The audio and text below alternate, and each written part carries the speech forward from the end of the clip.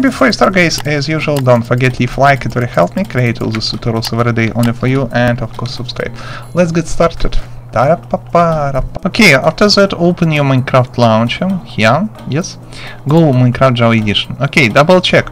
You must see in top left corner, you see your username in Minecraft and also which type of your account you have. If you see Microsoft account, it is right video for you.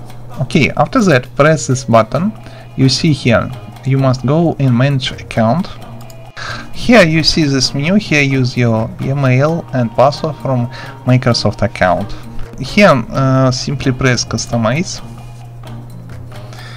and here simply press this, and you can change username, as you can see, and change for any another, like so, and check available. After that, if it is work for you, you can press confirm and it is changed everywhere, but usually it is consumes several minutes of real time. Sometimes it is several hours because server can lag and so on and so on. In the video description you find tons of other cool useful links for different situations and so on. Thanks for watching, recommend subscribe with you, Udisen with you, see you soon.